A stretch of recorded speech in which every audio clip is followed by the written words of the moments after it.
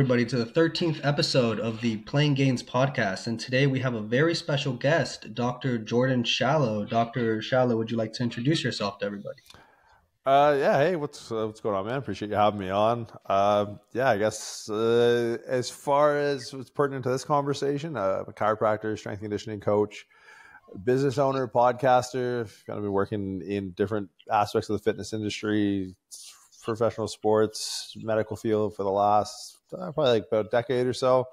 Originally from Canada, went to school in California, did some work in the corporate field, worked at Apple's world headquarters. I worked NCAA, worked at Stanford University, spend most of my days now just operating education business in the fitness industry, and have a concierge arm of my business where I treat and train professional athletes, from tennis players to hockey players to football players, some basketball. And yeah, so that's kind of super Cole's Notes LinkedIn profile synopsis.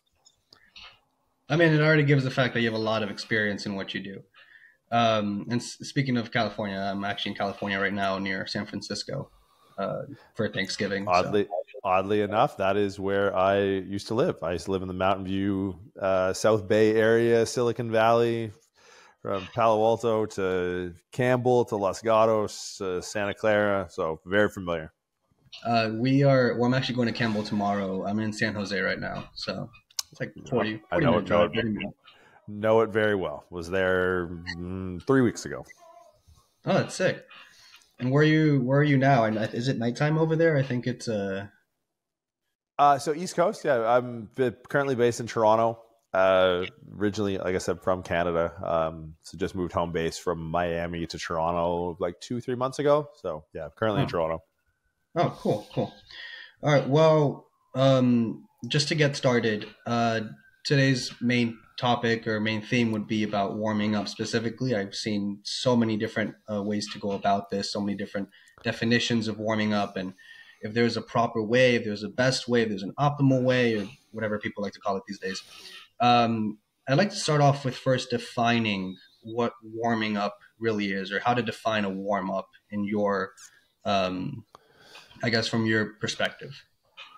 Yeah, I mean, it would be preparation for some sort of higher level physical exertion than baseline, something that is demanding of forces being produced or energy systems being taxed outside of homeostasis. I think that would probably be as broad spec and as hopefully apt an analogy as I think, or as a comparison as I think you can make. So yeah, it's really preparation, but now that depends on who's preparing for what, really. And I think that's where a lot of the minutia around the specifics is going to come from. So when we talk about superlatives like, the best or most effective or optimal, it really depends on who and what for, right? Like a warm up for me for, just a general resistance training workout versus a warm up for me for a 5K run. It's like, well, I have a better skill set at one. I have better, tolerance in certain energy systems in one than the other. And I mean, for those who are unfamiliar or not watching this on video, I'm probably way better at resistance training than I am at running. So it's always a matter of what and for who is warming up and what is the task. So, it's a lot of the optimality of it comes from understanding the specifics of who you're starting with, what you're starting with, and what you're trying to do with that person. Right. And well, that brings me into a question of I've heard these two different ways of warming up. There's a general warm up, and then there's a specific warm up. And then many people think that you're into the gym, and what I've seen now is that back then, maybe like a couple of years ago, people would all be about general warm-ups where they would spend like 15-20 minutes doing all these activation drills and all that stuff. But now everyone's into like this whole idea of like a specific warm-up where they just go in the gym, go into the machine that they're going to start with, and they just kind of do like a pyramid set where they increase the weight gradually, and then they just get to their working set right away. So and then it leaves like this kind of like gray area of, is it okay to do both? Is there a place and time for either? Which I think there is, but I don't know if you have any thoughts on this idea where like the best way to warm up is this general warm up, or is it this specific warm up, or is it more of a gray area? Yeah, I mean, it always depends, and it's going to always depend on those two factors. Like, what is the task you're trying to perform, and who is the person trying to perform it? So when it comes to warm up, you know, from a general sense, it's like a general warm up of I don't know, like these shoulder, for example. What do we see? People do like arm swings and arm circles and face pulls. It's like, I think the net benefit might not come from any single, especially for a general population client doing a general warm up. The benefit might be, and there's probably some research to back this up, or there is some research to back this up with those exercises in particular, which are, you know, relatively inane and, you know, ineffective, but still stimulus nonetheless. And that stimulus will be relatively more or less effective to someone who's better or worse off as far as their, you know, baseline strength goes. Like, arm circles for someone who's considerably weak relative to their body weight is a completely different stimulus than arm circles for someone who has 20-inch arms. It's like, you have 20-inch arms and you're doing lateral raises with 70-pound dumbbells. It's like, well, your arms are way stronger than the forces of gravity acting on them. So an arm circle is a different stimulus for someone who has really strong arms as opposed to someone who has really weak arms, right? Like, a box jump is something absolutely insane for someone who's really, really weak and really, really overweight. But a box jump for you or I is, you know, a relatively easy task. So, you know, the general warm up approach, as long as it increases, and this is where warming up actually kind of loses its namesake benefit, is like, as long as it increases your core body temperature, it's probably fine. By any means necessary, if you have like fairly general goals and you're not attempting to target specific muscles, like, you know, parts of your pec or parts of your lats or you know, parts of your hamstrings or adductors or something, and like, you might not need some sort of specific positional cue. And for most of the people who are weaker than the forces of gravity acting on them, it's like, yeah, get your heart rate up by any means necessary, and you're probably going to be in a better, more prepared position from, you know, both biomechanically and, you know, likely metabolically or physiologically. So, you know, without just finding the criteria of who is attempting to do what, the warm-up conversation is kind of like, it will always bifurcate into those two data points, and then how we assess for the differences that we can actually equate when it comes to warming up. Like, you know, there's only so much change in position of a rib cage that we can make in a warm up before getting into the actual meat and potatoes of the exercises that we're warming up for. So it's, you know, it's infinitely, you know, it's infinitely, I don't want to say infinitely complex, because the principles that govern the decision-making process, I think, are quite easy, but it's infinitely, you know, the outcomes are quite literally infinite, because you're going to have different variables of people who are at a starting point and different tasks that they're preparing for. So it's like, without defining terms, it's really hard to kind of go straight down the center of the pipe. I think the useful thing would be, well, what are the terms that we're looking to define? What are the exclusion criteria that are going to give us a clear snapshot of who might need what type of intervention? So, and then as far as the specific warm up of just doing the same thing over and over again, it's like, well, that could work if you're a more advanced lifter, if you're someone who has, you know, a good exercise program that has a lot of variability of loaded movements through different planes. If you're someone who doesn't have previous injury, if you're not someone who has repetitive movements, if, like I said, if you're someone who is getting exposed to a lot of different planes of movement and vectors of resistance or load, sure, I think that might be the goal for people at the end of the day, is to be able to just walk in off the street and just start doing pull-ups and push-ups and bench press and all that, which is like, sweet. I think that's a pretty good mark to set. But most people, I think, lack a ton of variability. They lack a ton of skill in exercise. And they might set to benefit to learning some of the more minute movement skills that we often attribute to a warm-up, how to retract your shoulder blade, or how to protract your shoulder blade, or how to rotate your thoracic spine, or how to internally rotate your hip. These are all like micro skills that we kind of take for granted as people who are maybe a little bit more, further along in our fitness journey, or however you want to word it.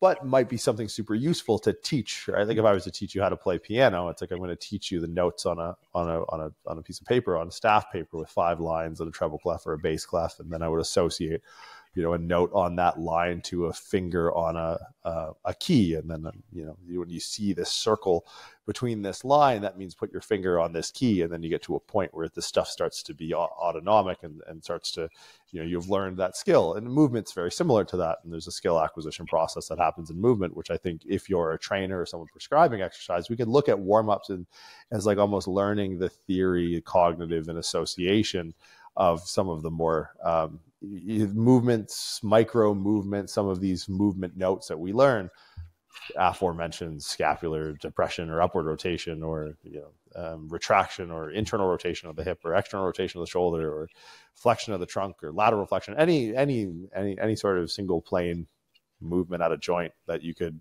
do in isolation.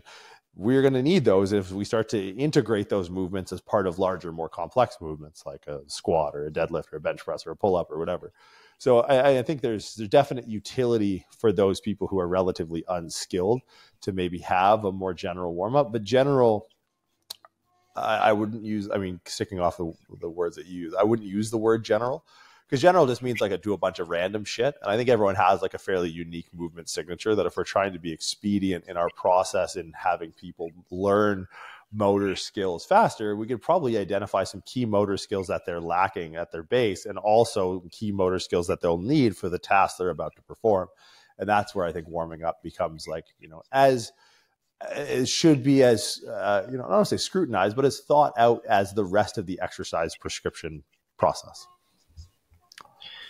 So in a way, it could be thought that this goal of kind of just going to the gym and getting into the movements of this specific warm-up, it could be kind of like a goal that you can lead up to through this, I guess, general warming up sense, where it's like you don't always have to go to the gym and just go straight into the movement, but it's something that, or it's a goal that you can kind of have attributed to yourself and say, maybe it would be nice to get there and kind of already be comfortable with these movements, and my body should already know how to move itself by then. And then you could do that by doing like these micro movements and helping your way build up to that kind of point. Yeah. And it's like, movements have various degrees of complexity, right? Like, I don't think people need a warm up to do a bicep curl. Like you have to be fairly deconditioned to, in a seated machine preacher curl, need a warm up for that.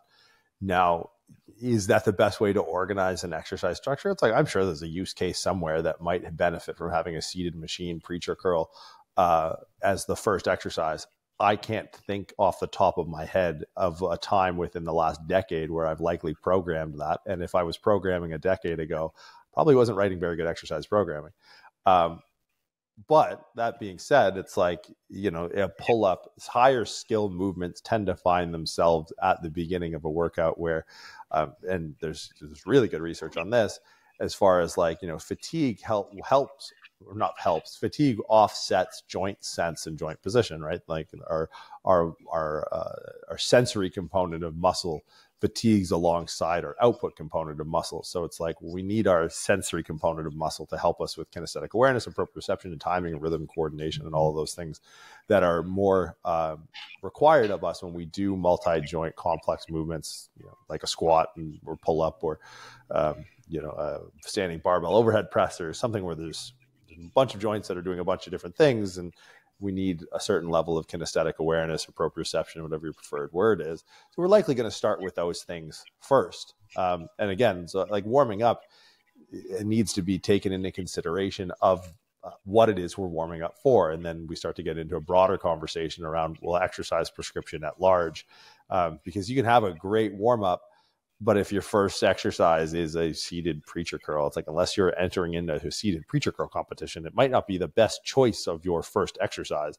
And then we can start to appraise the efficacy and effectiveness of, the movements that you're putting within a session, which I think will, at the end of the day, have a much larger impact on not only like some of the micro skills and macro skills of movement, but really are going to be the things that move the needle of your progress, both in an increasing range of motion, improving mobility standpoint, and obviously improving whatever it is your desired outcome is, whether it's like losing body fat or gaining muscle or building strength. So yeah, but again, I think a warm up is the conversation should be as specific to the individual as the rest of the workout is, and some of that specificity can be what negates a warm up from taking place in the first place. But I think it's definitely worth a conversation depending on the individual skill level. And that actually leads me to my next kind of question in a sense. If many people think that, and even I used to, I guess, be a part of this, where I would think that I would try to make the best warm up necessary, like a warm up that would always work, no matter what I do. Like incorporates all the planes, all the different joint rotations that you can do, and then it will lead like perfectly and smoothly into the workout. And I did try to make that, and I used to, train, or I mean, I'm a personal trainer. It expired like 3 days ago, but I would try to do that with the clients and have like this perfect warm up that fits everybody. But then even I realized for myself, like there would be some days where that warm up just feels like absolute shit. Like some days it feel great, other days it won't, and then I had to try something else. And sometimes I feel like it can also, the warm up can come down to how you're feeling that day, and maybe what's your past, or maybe the stress you've had that week could change some factors. I don't know if you have any ideas on that. Yeah, I mean, I think getting back to our original definition of a warm up, it's like, some sort of preparedness, but the question can be preparedness for what? And there's a bit of flexibility in moving the goalpost on both ends, right? Like, I think that and maybe if there was a takeaway from this, as far as something that's universal across warm ups, at least I think, is warm ups as far as a series of exercises or movements or planes that we're working through prior to, the more resisted conventional exercises that we're going to load and progress over time. They should be integrated with said exercises. I always make the comparison of like a 4x100 relay, right? So you have like a runner off the blocks, he's carrying a baton, and as he approaches his 100-meter handoff point, the second runner is already in motion. So like I like to organize a more complex movement in circuit, or I guess in series in circuit would be the way I'd want to word it. So in circuit with some of the more minute, finite micro movements that we often associate with warm-ups. Like, what does this look like?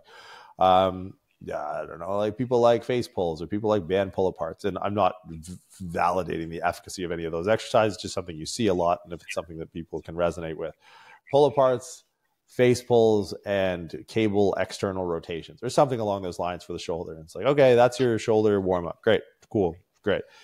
Do that. And then do your first set of, your seated cable rows, or depending on your skill level, pull-ups or bent over barbell rows. And super light, empty bar, or really low on the cable stack. And then go back and do those pull aparts and face pulls and external rotation on the cable, if I think I got that right. Do them again, and then do a slightly heavier ascending warm-up set. So it's like you're kind of getting the skill that you're attempting to hopefully prepare for and improve upon, and integrate some of these more, micro finite movement skills that you're practicing in the warm-up. You're integrating those in real time against the objective outcome of the thing we're actually trying to prepare for, right? Like the barbell row or the pull-up or the cable row or whatever. And so now you have a proxy to make decisions. So if you go through a round of that, and your client, it's the weekend and they slept 9 hours, and they've had 3 meals, and they've been playing with their kids all day. It's like, hey, I feel really great. Great. Looks like it's moving well. Let's stop with the warm-up and start with the workout. But, I just got off a 15-hour flight from Tokyo, and I didn't sleep well, and I haven't eaten, and I got sick when I was overseas. It's like, okay, well, we can move the goalposts. We can do a few more of these rounds integrated, and we can also move the goalposts on the other side, where we can actually change the first exercise as a consequence of your inability to perform some of these more minute micro tasks. So a bent over barbell row moves to a chest supported dumbbell row, or a chest supported T-bar row, or something like that. Where it's like, hey, you really can't control your spine in space. Makes sense. You're dehydrated. You haven't eaten. You got sick. You haven't been sleeping. Your ability to, co-contract muscles at the spine and pelvis, and simultaneously extend the shoulder and flex the elbow. There's a lot going on in an organism that is not really in an optimal prepared state for movement. Let's move the demand on that organism to something a little bit more achievable. And then that way we can at least get some high effort work in on something that's a little bit more output and a little bit less unstable, or a little bit more unstable. or no, a little bit less unstable. And then, so a warm up can afford us that. It's a really good window into um, the neurological and physiological starting line of a workout. And if the starting line needs to be moved up or the starting line is consistent, we have these little things that allow us to check in on subjective interpretation of like performance, how things look. And then that'll allow us to correlate to really objective outcomes of, can we actually push more weight or more reps or more sets on this particular exercise? So I think it's a double-edged sword, or it should be looked at through two lenses of like, we can always do more warming up if we need to and push the workout back or change the workout in response to it. And we can always bring the workout forward as far as like, hey, this is all moving well and feeling good. Great. I have those two components of subjective and objective. Let's only do one round of this. Or in some cases, we do no rounds and we feel good and we keep going. And we have this specific warm up that's just the exercise. And we get a lot of the variability and exposure to planes of motion through a ton of different types of exercises that we do and we continue to do, and we get exposure throughout a training week. And then we can do that. And sometimes it doesn't feel good. And then we deploy a quick warm up and we deploy that warm up until things either feel good and we continue on with the plan as planned, or they don't feel good. And we move the goalpost and change the first exercise so that they do feel good.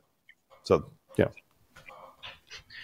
And on top of that, I'm familiar with when it comes to kind of figuring out a warm up. You have this concept of mobility, stability, and strength. Did I say that in the right order?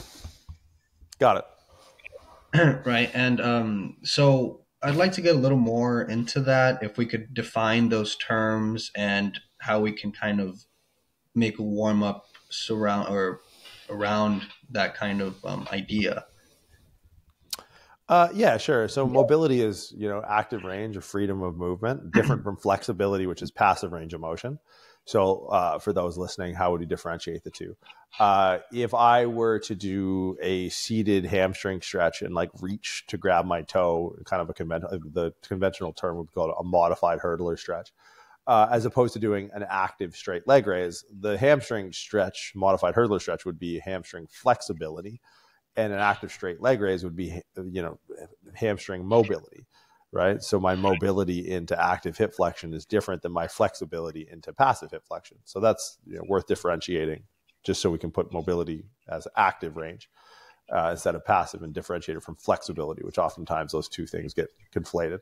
And then stability and strength are pretty easy. The ability to exert force is being strength, and the ability to resist force being stability. And the mobility, stability, and strength is, it's a moniker and it's trademarked with the company and all that fun stuff. But really, it's like you need to have transient access to more quote unquote unstable joint positions to elicit a stability response. Now, what is a stability response? And this is where a lot of people lose the plot. So there's, someone in a hyper academic crowd might say, well, there's no such thing as stabilizer muscles. And I would 100% agree with you. The muscles we have are the muscles we have. However, muscles, like I mentioned before, have a motor output component, which is kind of the hyper focus of resistance training. But they also have a sensory input component, which is, these are, without getting too deep into the neuromuscular physiology, these are muscle fibers that are non-contractile by nature, but they're relaying joint sense and position, which are super important, especially at the limbs. They're so important when it comes to the spine as well. And so stability is really about having a muscle contraction that is reactive at the level of the sensory input of the muscle, not proactive from the pre and primary motor cortex. So voluntary versus involuntary movement. So let me make this real life for people. Common warm up that people do are like leg swings. They go to a squat rack and they do leg swings front and back, and they do leg swings side to side. And it's like, okay, they hang onto the squat rack. Now that's, we could look at that as some sort of active mobility drill, but it's not a stability drill. You're holding onto a squat rack. Your base of support far exceeds your ability to get your center of mass outside of it. So you're very stable while you're doing it. You're holding on to a thing that's bolted to the ground.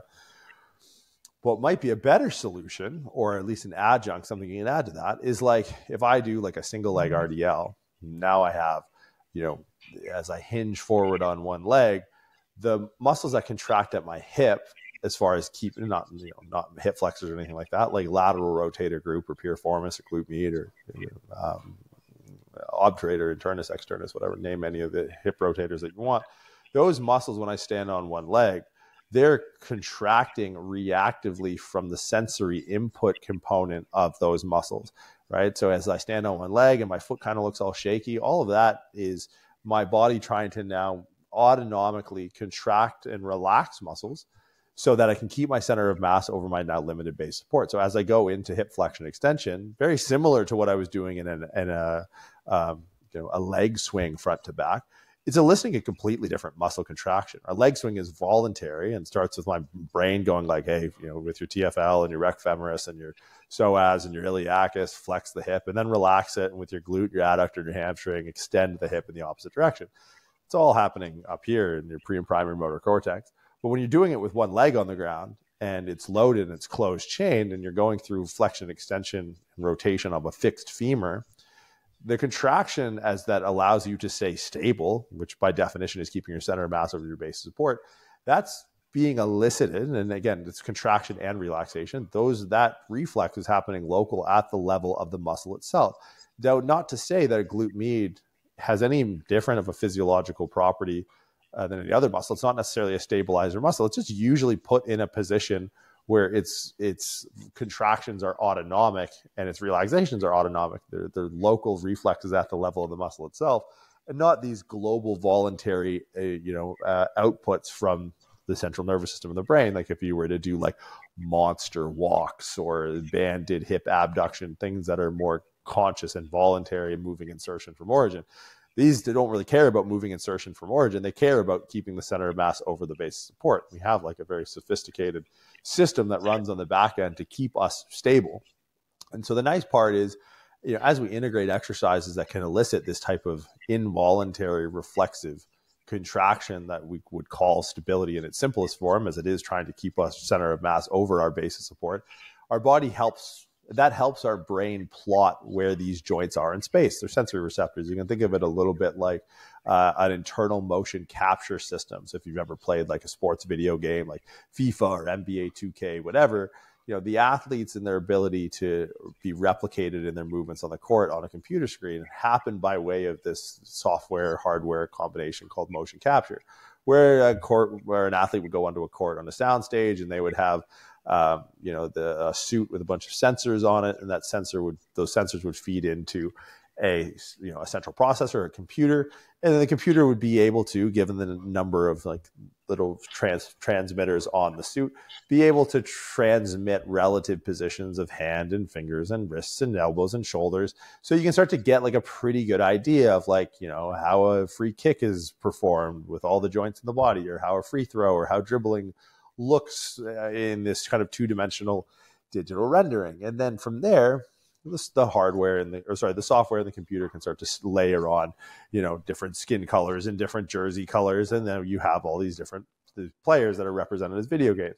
We have a system like that in our own body, and the transmitters that move the signal of joint sense and position in space to the brain are, some of these sensory organs within the muscle. And there's others, right? There's some that are in our skin, some that are in our joints. But the most important, and there's good research on this, are these, the sensory organs within muscles themselves. So it's, as we look at a warm up and we look at maybe some of the long-term goals, it's about really understanding or having a client or yourself be able and aware of understand where your body is in space. If you know where your body is in space, you can kind of go anywhere and do anything, right? Like if I know where I am currently in Toronto and I need to get somewhere, it's like, well, that's the prerequisite to knowing to where I want to go. Because if I don't know where I am and I go to Google Maps or I go to Google Flights and I want to say like, I want to go visit you in California, it's like, well, if I don't know where I am, how the hell am I going to get to California? Do I go north? Do I go south? I don't know. I don't know where I am. And well, that's true in a lot of cases, obviously metaphorically, but the principle reigns true with people and teaching them movement. It's like, well, you can't teach someone how to know where to go if they don't know where they are. And most people's little internal motion capture system is like really, really outdated and really, really flawed because we've never trained the sensory input component of their muscle. So there's some basic exercises we can do. And over the long term, these basic exercises can turn into more loadable exercises. But the goal is like, can we give someone, kinesthetic awareness of where their body is? Because if I can tell you where you are, then it's way easier for me to tell you where and how to get to where you want to go. So teaching skills of like, whether it's a pull-up, whether it's a squat, whether it's lunges, on a really archaic, outdated, software, hardware system of like, hey, you don't know where you are in space. I'm going to start with that first. So when we look at warm-ups, it's like, the goal is probably to create or at least screen for, does this person know where they are in space? Like, can you stand on one leg? Can your body tell you with relative accuracy, and accuracy being measured by the ability to keep center of mass over base of support, where you are? And if you can't, it'll tell you because you'll fall over. But if it can tell you, you won't fall over. It's like, oh, I know where your hip is. I know where your knee is. I know where your ankle is. And I can contract very, finitely to what degree I have to keep our combined center of mass over our limited base support. Great.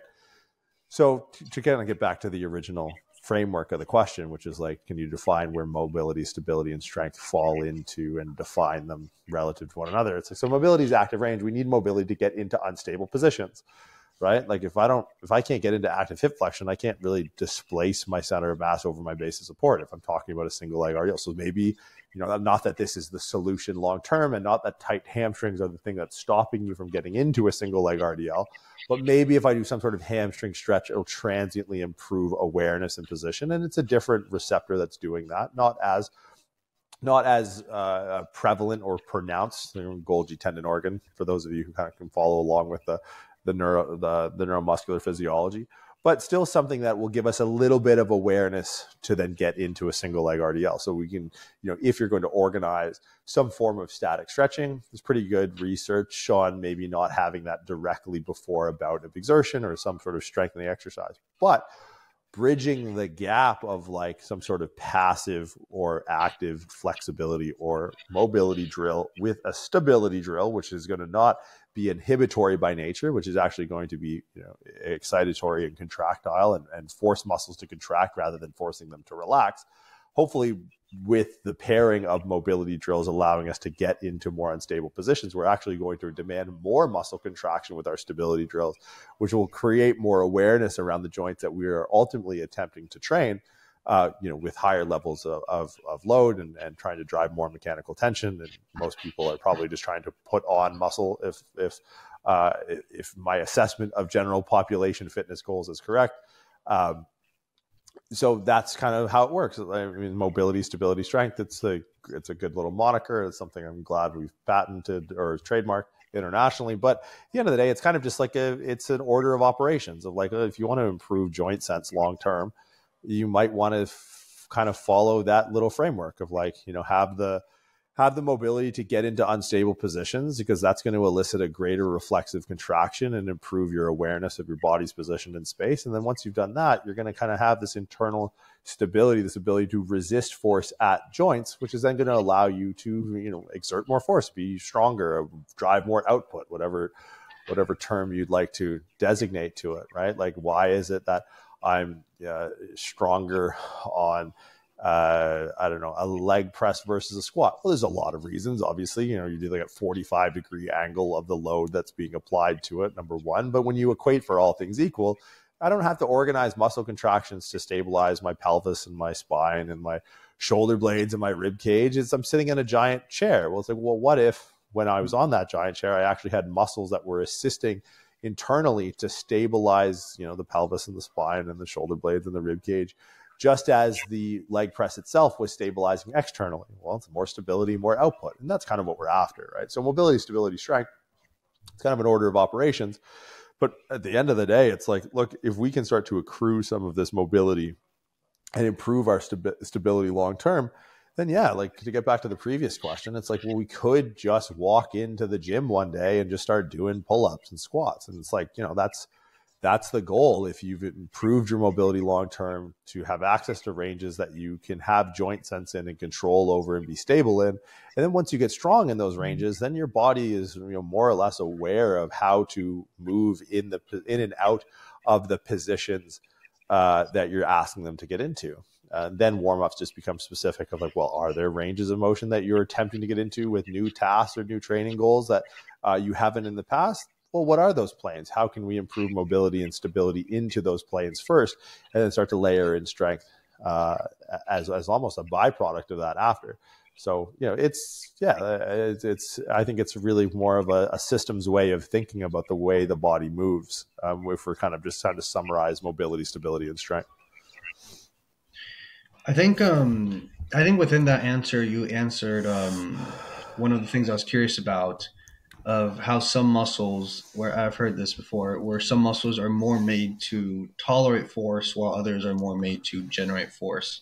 I don't know if that's the right way to put it, but like you mentioned, I think it comes down to the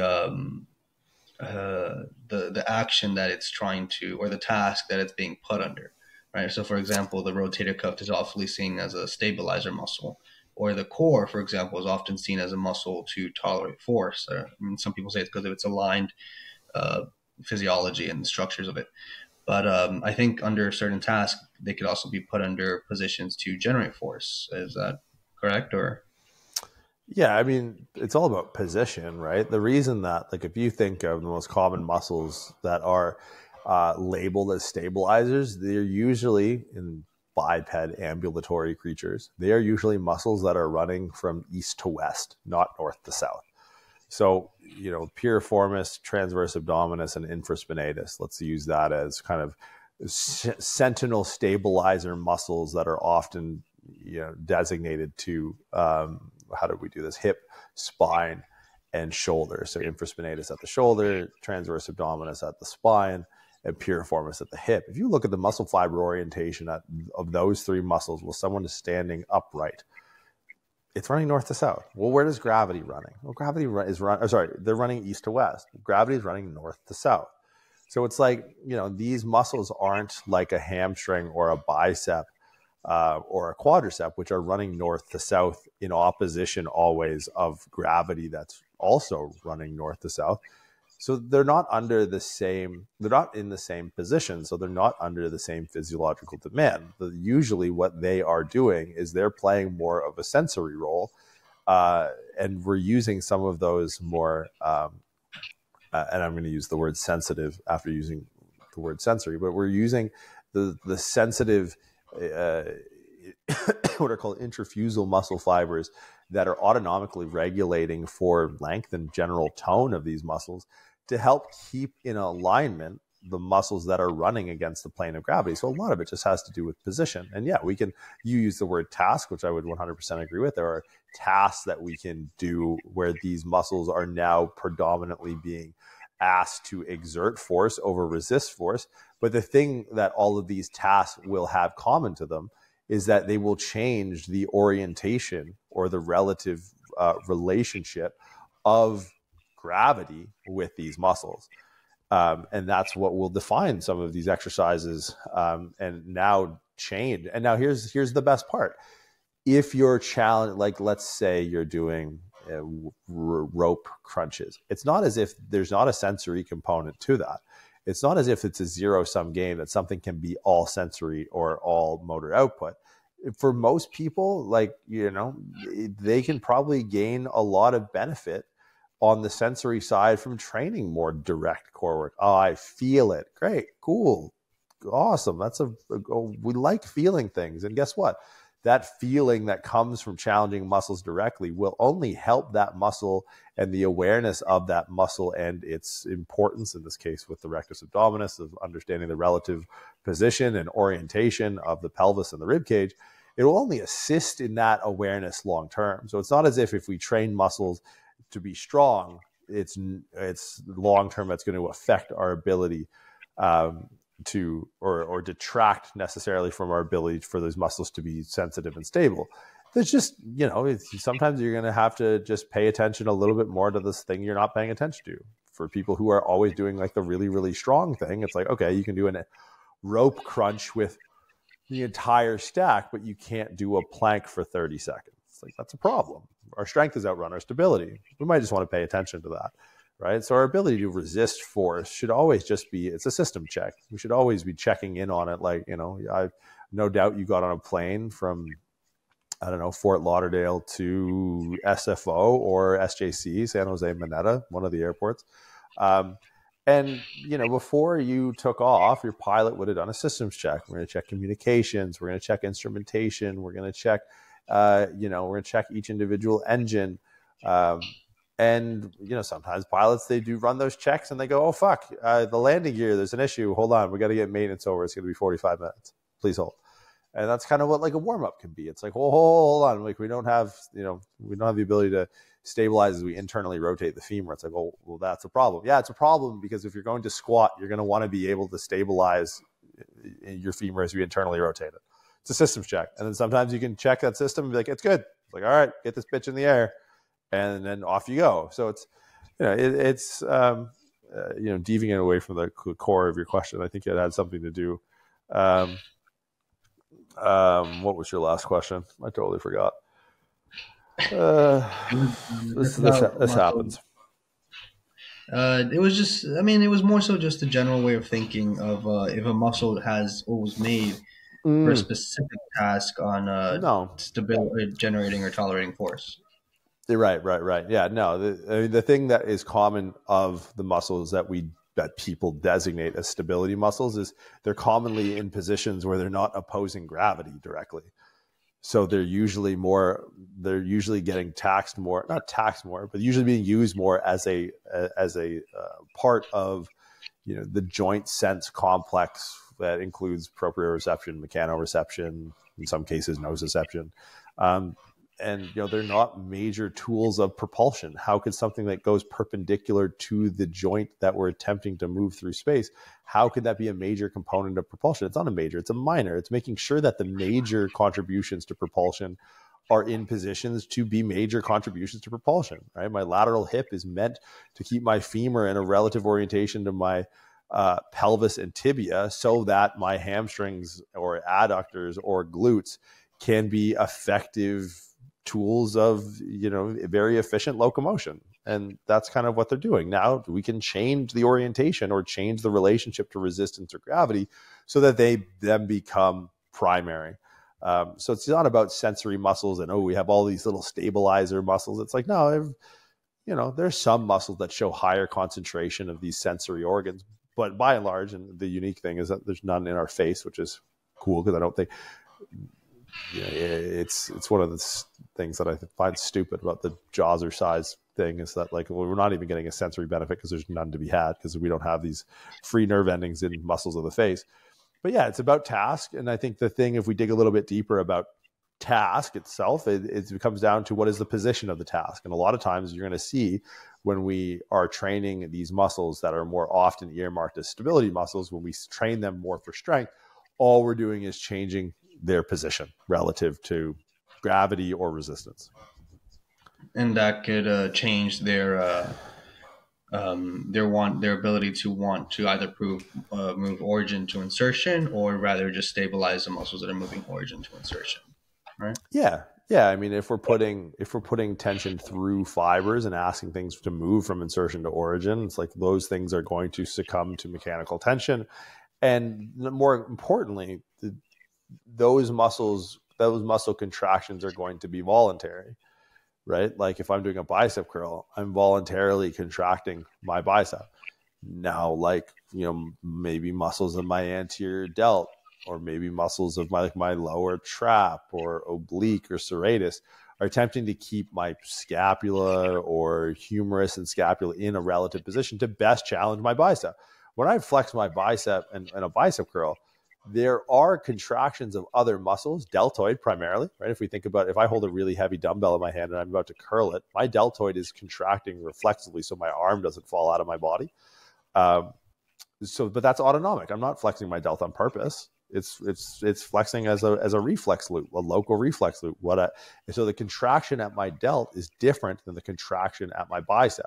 because the contraction of my bicep is voluntary, and that comes from your pre and primary motor cortex and your parietal lobe and deeper structures of your brain topography that we could get into. But my delt is direct feedback loop from sensory input it's getting from the delt itself. The delt is lengthening. Why? Because there's a dumbbell in my hand that's pulling my shoulder out of my socket, and my delt would begin to lengthen. And there's parts of the sensory component of the deltoid that is speaking directly back to the deltoid. This is, hey, contract to keep the humerus in place so we can complete the task at the elbow. So I think it's really worth understanding those two different types, I'll air quote as an oversimplification, those types of muscle contractions. Absolutely. And I mean, going back a little bit, nothing to spend too much time in, but I'm kind of glad you mentioned when we were talking about mobility, because it's often defined as flexibility plus strength, but you kind of made sure to, or you added the fact that it's actually an active. You're moving through an active range, not necessarily a passive range, because flexibility, there's multiple terms to stretching and stuff like that.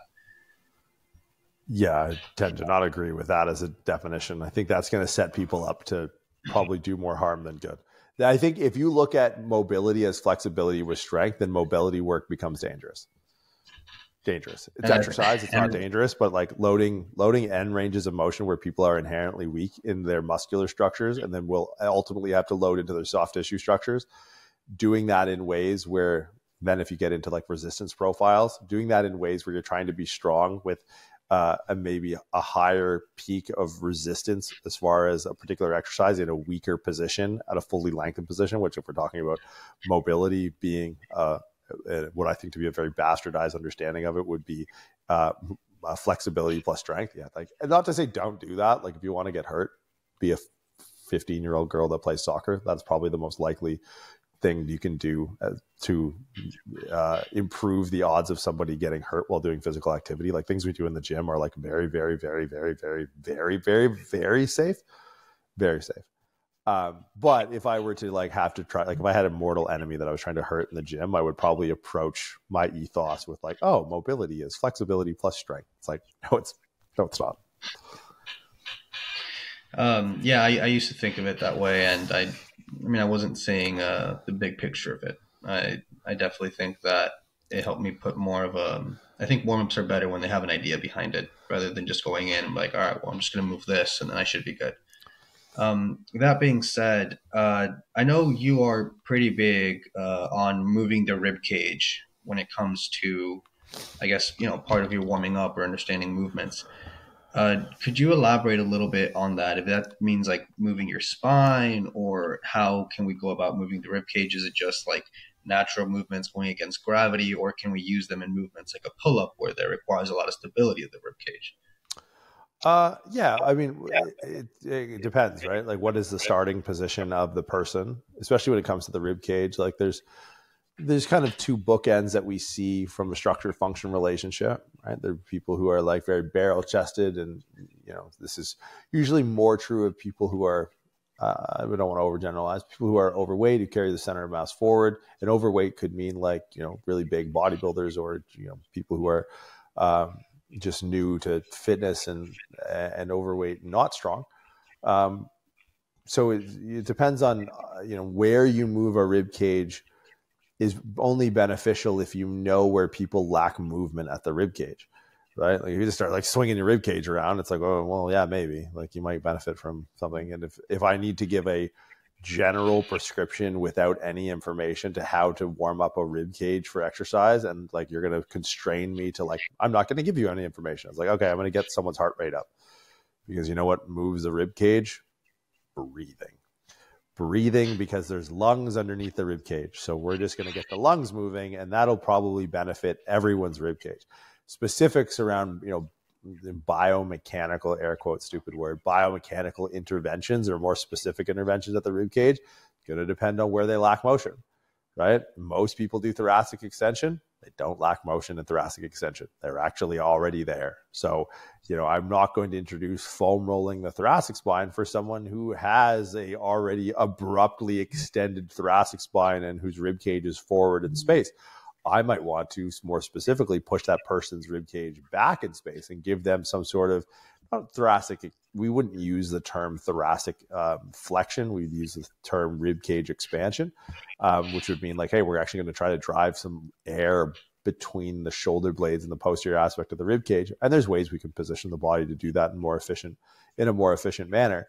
But again, when it comes to warming up or moving the rib cage, it really is, what are we warming up the rib cage for, and whose rib cage are we warming up? So it kind of falls under the two guiding principles of like the warm up to begin with, because I can deal with, depending on the task that we're attempting to perform, I can deal with somewhat of a lack of variability of movement in a rib cage if the plane of motion we're attempting to move the rib cage in isn't a part of the main work of the exercise that we're loading. Now, that's rarely the case where those two things coincide, but it's something that you should always, from a heuristic standpoint, be mindful of, so you don't just find yourself lazily programming logarithmically if this, then that. So, with rib cage mobility, there's it's predominantly driven by two factors. It's obviously driven by the diaphragm, which is like an inextricable central muscular link that controls the lower aspects of the rib cage, which are the most malleable portions of the rib cage. And then the most malleable portions of the rib cage because our diaphragm attaches to it, right? We need a rib cage to move around when a muscle that's imperative for us, in inhaling oxygen and expelling carbon dioxide, when that muscle is directly linked to lung function, it's like, well, if our ribs were completely rigid all the way through and we're rigid at the point where the diaphragm attaches, our ribs really wouldn't be good at moving at all. And we wouldn't be really good at taking a deep breath in and driving a lot of air out. So, what does this mean structurally? It means the diaphragm attaches onto, the lower aspects of the rib cage at, the anterior, lateral, and posterior aspects. So if you're looking at someone from the front, the bottom of their sternum kind of articulates with their seventh rib, and then you follow the false and floating ribs around to the 12th rib, articulating with the 12th thoracic spine vertebra. And the diaphragm is pretty much just going to trace that entire front to back, side to side. And so, moving the diaphragm around is going to be what moves the rib cage around from the inside. But, if we understand like a little about pressure moves from concentrations of high to concentrations of low, right? That's what a gradient is. So when we look at external musculature that act on top of the rib cage, this helps guide where our efforts and our air go. So like if I contract my rectus abdominis and I take a breath in, it's like, well, the air that wanted to go underneath my sternum and underneath my, upper lower ribs. So like upper lower meaning like this rib 7, 8, 9-ish on the anterior aspect.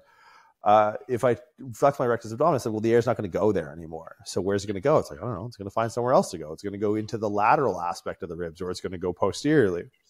All right. So it's always a combination of like the default of the diaphragm contracting through breathing, and obviously understanding that inhalation is going to contract the diaphragm, create negative pressure of the lungs underneath the rib cage. And that's what brings air in and creates a lot of expansion. And exhalation, when we force it, is going to allow the diaphragm to elevate. And then we're going to, as we force exhalation, demand other muscles that are classified as muscles of forced exhalation, obliques and serratus and intercostals, to manipulate the rib cage a different way. So it's like, well, where are we lacking movement?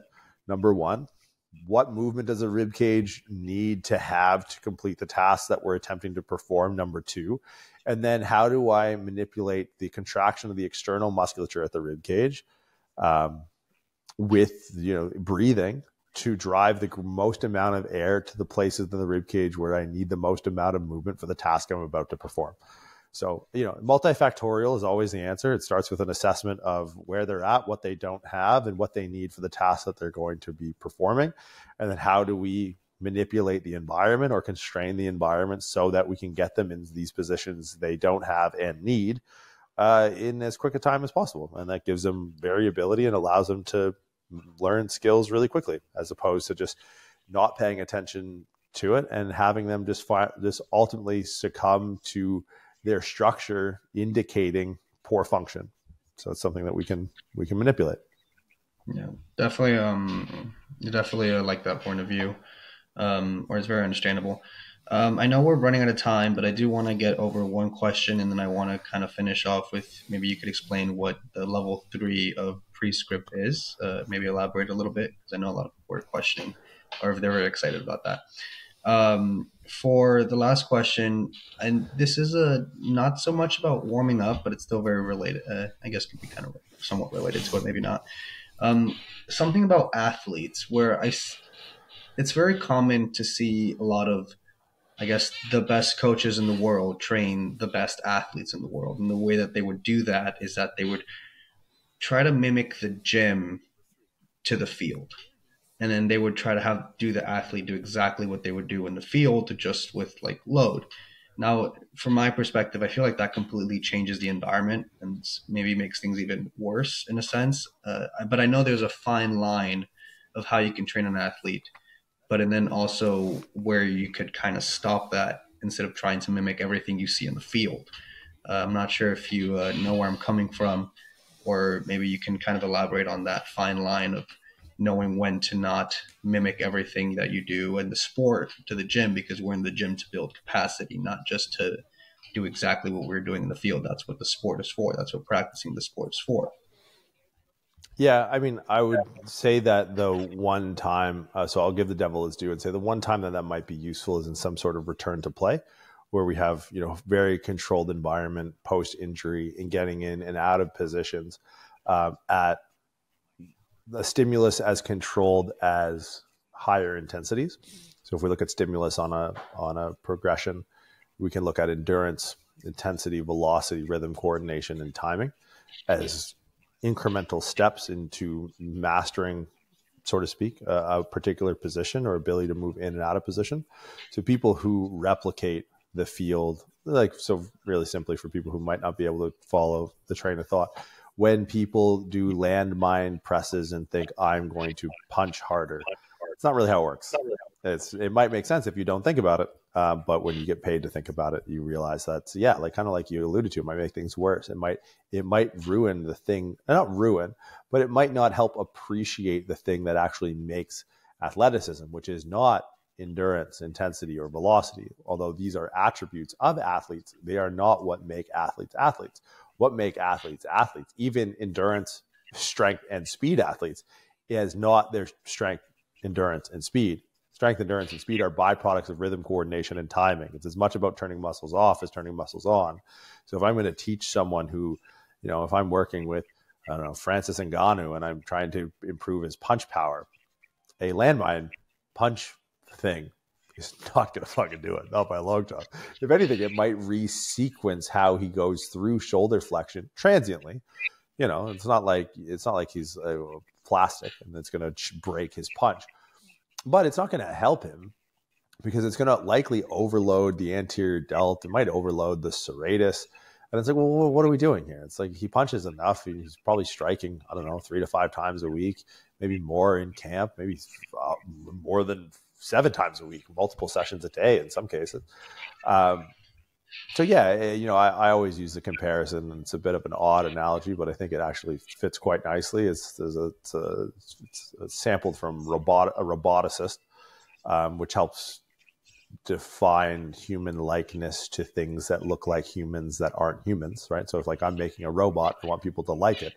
There's actually a trend of likeness, which means how alike does a robot look like a person before where do we reach peak likability, and where do we reach the valley of likability? And so the principle is called the uncanny valley, which is I'll run out in robotics terms first, and I'll compare it to exercise second, where it's the analogy or the comparison I'll use is like WALL-E, the Pixar character. It's kind of a microwave on Mars. It's anthropomorphized, which means it has human-like characteristics, but it's definitely not a human, right? It doesn't have legs. It's like a microwave on tracks. I think it has eyes, but it doesn't have a mouth, I don't think. so people like it, but it's like, yeah, it's cool. Yeah, it's like, yeah, it does its thing and whatever. There's like a story to it, and it's Pixar, so it's going to make a bunch of money. But then if you think about like, well, like Minions definitely look more like people than Wally. They got like legs, but like one of them's got like a giant eye in the middle of his head. But they wear overalls and they're yellow. But like, I think they have arms. But like, they're definitely not people, but they're definitely more like us than Wally. And then if you think about like, I don't know, The Simpsons. The Simpsons have been around for like almost 30 years, almost as long as I've been alive, or longer than almost as long as I've been alive. It's Marge. There's still people, and way more people like than Wally, way more people like than Minions. But like, Marge has like 3-foot long blue hair, and like, I don't know, Maggie Simpson's been. I don't know if this is still the case. I haven't watched it in a long time, but like Maggie might still be like 3 years old. So there's like properties to it that make them very unlike humans. But we like them more than Minions, and we like Minions more than Wally. So we kind of see this trend of like, hey, the more things look like us, the more we like them. Except when they get so close to us, but we know they're not us. Like if you ever seen the movie like Ex Machina or like I, Robot, where it's like, wow, okay, these things really start to possess like human features, but aren't humans. We go like, yo, we don't like this at all. And then, so we see what we call the uncanny valley would be the point where we see these things that look like us, but are not. And then when we see actual human beings, we're like, oh, we fucking really like actually seeing people, like recognizing real human beings is like, yeah, our brain likes that a lot more than we like The Simpsons. So you kind of end up with this like plot graph that goes up, up, up, up, up, up, up, starkly drops off, and then starkly rises up to its highest peak. Kind of like exercise, right? Like if we think about exercises that look too close to the thing on the field without being the thing on the field, it's like we don't really like it. It slows us down. It throws off our rhythm. It throws off our coordination. It throws off our timing. But like, okay, then if we start looking at like, well, what are the Simpsons and what is Minions and what is Wally? It's like, well, the Simpsons might be something that builds general attributes of like endurance. So like the fan bike, for example, great way at, low skill, high output, metabolic, fuck you up. Well, that's what, if I'm trying to build lung capacity, or if I'm trying to improve, some sort of cardiac output, dope. I'm going to put someone on that. I'm not going to have them do some long-winded kettlebell circuit that kind of looks like they're grappling with it's like, no, they grapple over here and they're going to do the thing that's really good at driving cardio with no skill over here. Or like, I want to build, increased rate of force development. It's like, I'm going to teach them how to sprint, right? Well, they might not actually sprint in their sport, but sprinting can still be useful at improving their rate of force development. Or I want to improve absolute power to strength, or strength to body weight ratio. It's like, hey, I'm going to do trap bar deadlifts, or I'm going to do jumps, or I'm going to do plyometrics or something. It's like they might not look like anything in the sport, but they're the things that are going to build the physical properties that sports are then built on. And they're not going to do it in a way that hinders or changes the learning and adapting of the things that they need to be proficient at when it comes to rhythm and coordination and timing. So, I'm going to go back to your original statement about the best coaches in the world training the best athletes. It's like, if the coach is doing dumb shit that looks like the sport with a barbell in their hand, then that's not the best coach in the world. It's a lucky person who works with an athlete, which frankly, and here's kind of the real kicker when you work with really good athletes, John Elway's strength coach once said, my job is to make sure that John doesn't trip over weights in the weight room. So as long as you aren't doing like extra dumb shit, and you're around, physically and mentally anomalous creatures that just are one of one, it doesn't really matter what you do. It does, and you can make them a little bit better, but your job is to maybe not make them a lot worse. And luckily for us, dumb shit like punching a landmine isn't going to make, I don't know, Canelo a worse boxer. So it might not make him a better boxer, but he's already really fucking good to begin with. So like, I don't know, maybe Canelo Alvarez could do whatever the fuck he wants. I think the analogy, if you stick to the very end, it starts to come together. For the people who were kind of like listening to it, and then they would be like, where is this going? But then I like the idea of how it builds up and then drops down. But then if you do the exact same thing, it shoots back up, which is practicing the sport, I assume. To finish off, just because we're a little over, maybe could you explain this prescript level 3 thing? What makes it I guess, so unique, or what's something that hasn't been done before, or how it can bring a coach to really experience, I guess, a practical application from what he's learned or he or she's learned. Yeah. So, I mean, obviously, if there's a prescript level 3, there's a prescript 1 and 2. So, like the 1 and 2 courses are anatomy and functional anatomy and applied biomechanics courses. The level 1 centers around shoulder, hip, and spine. Level 2 is rib cage, pelvis, nervous system, which gives everyone if you go through those courses, you have a very good theoretical working knowledge of resistance training of any sort. You can understand everything from injury rehabilitation to hypertrophy to basically anything in between, and movement preparation, progressions, regressions, adaptations, optimizations. It's fairly in depth. It'll take you the better part of almost a year to get through both of those courses. But there's a lot of education and fitness on the internet, and the proving ground for me has always been like, well, can you do it live? So I've been lucky enough in my career to be able to work with, very, very, and some people would argue some of the best athletes in the world. And there's more to coaching than being an encyclopedia. And I want people who work with our company and our brand and represent us in the field to be good coaches. And so I didn't want to just have it where you guys come out for a week and we talk about more theory. I thought, like, all right, well, let's talk about the soft skills out of the hard sciences, and let's do it in a framework to exclude people who might be a little bit nervous that are high stakes. So we've partnered with a close friend of mine, Yo Murphy, and I've been lucky enough to work alongside in a clinical setting with his NFL Combine preparation program from January to February every year, and then his preseason NFL camp that he runs. So the coaches are level 2 coaches who get on the list for level 3 will in the January and February come out and be coaching in January and February. It's all NCAA going to the NFL. So they'll be coaching 30 of the best NCAA athletes who will be household names in the NFL.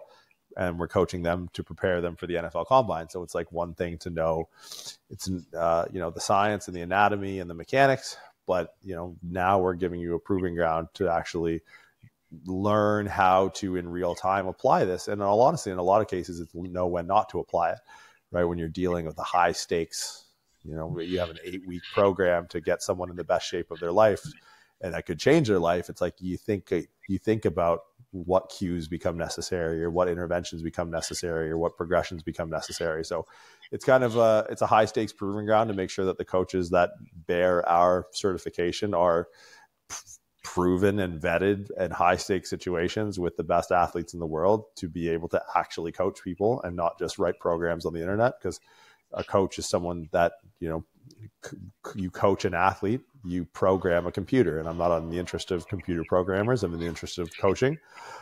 So yeah, we have our coaches come out, and for a week at a time, they're going to work with, like I said, in the winter, we're going to be working with the best NCAA athletes on the planet, really, who will go to the NFL Combine at the end of our training program, and then get drafted in the following month in the end of April. And then we'll likely, most of them, start for an active roster NFL team in that coming October. And then in June, July, our second cohort of L3. So we'll run it twice a year. These guys are going to work with NFL veterans who are preparing to go back into what are called OTAs, or organized team activities, which often we just call training camp. So yeah, you're going to have guys who are drafted ready from the Combine program earlier in the year. And you're going to have vets, going into their second year, third year, fourth year, fifth year, sixth year, seventh year, eighth year. I think we have some guys this offseason who will be in their 10th, going into their 10th year in the NFL, which is, these are really high stakes. How do we manage load in real time? How do we help, rehab and return to play after 10 years of playing in the NFL. And this is where decisions really matter, and we want the decisions to matter, so people think about the decisions that they make. So level 3 wasn't just going to be another anatomy biomechanics course where you learn some information. It's like, no, you guys know enough now, know what matters. And so that's level 3 is, it's giving exposure to what I think to be the best academically, the best coaches in the world, giving them exposure to the best athletes in the world. And, it's something where it's not necessarily a pass fail, but it's like, hey, these are things that we're going to work on either from the hard sciences or the soft skills. And there's going to be a team of instructors that are overseeing their coaching, and it's going to be fun. It's always good when you're in a room with some of the freakiest athletes on the planet, and we can talk about the decisions that we make in open space, and that's where like the real learning comes from. And it's 6 days in Tampa, Florida. This year we'll run 4 cohorts. 2 have already sold out for January and February. The second 2 will be the end of June, and that'll be open to level 2 students in March and April for sale. But yeah, it's a purposeful point of differentiation to make it so that people that are aligned with us and the brand and me as coaches, as educated coaches, can also actually bring it on the gym floor. And we thought, what better way to do that in a super high stakes situation where people are making tens of millions of dollars and your decisions actually matter. So, and it's a great asset for these players who have coaches now who are, theoretically and academically very inclined and in great positions to make better decisions for them. So it's a win-win. That's great. I mean, congratulations on not building such a platform, but I mean, a community of educators and I guess a whole team of trainers who probably now have a greater sense of direction and where they can go with such a broad field in this industry. Jordan, where can people find you in social media or anything? Yeah, easiest probably Instagram at @the_muscle_doc. Find all the education stuff, L1, L2, all of that, www.pre-script.com. And then podcast, iTunes, Spotify is at RX Radio. That's basically where you'll find me, is either on the website, my Instagram, or on the podcast. Great content on either of them. I'll make sure to put those, the link in the descriptions, as well as the Prescript website for people who are interested in, becoming certified in level 1, level 2, and, hopefully level 3 if they get to that. Thank you so much, Dr. Jordan Shallow, for coming on. Very informational. Hopefully people would have gained a better perspective on warming up and, a lot of other ways to go about such a variety, of different options that they can do, or get a bigger picture. I think that's a good way to say it of it. Thank you guys for listening, and I will see you guys in the next podcast.